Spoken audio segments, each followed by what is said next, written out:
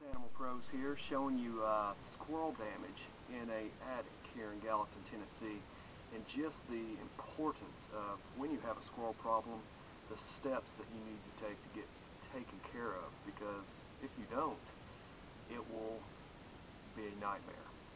Damage everywhere, not only to the woodwork, supporting joists, but also electric wires.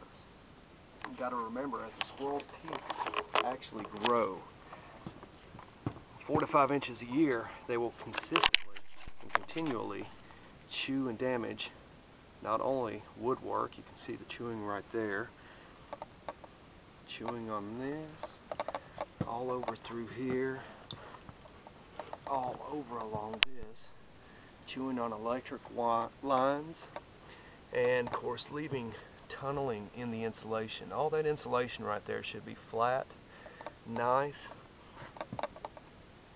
Urine and feces staining. Also, all the contaminants that will be in your attic caused to squirrels. And of course, this job in particular was not only flying squirrels, but also regular squirrels. And this is just the importance factor of why problems like this should be addressed. You can see the nuts right there, is what they're eating. And of course, during the cold weather like this is when the animals will be getting and trying to come into your attic. But you can see, I mean, everywhere.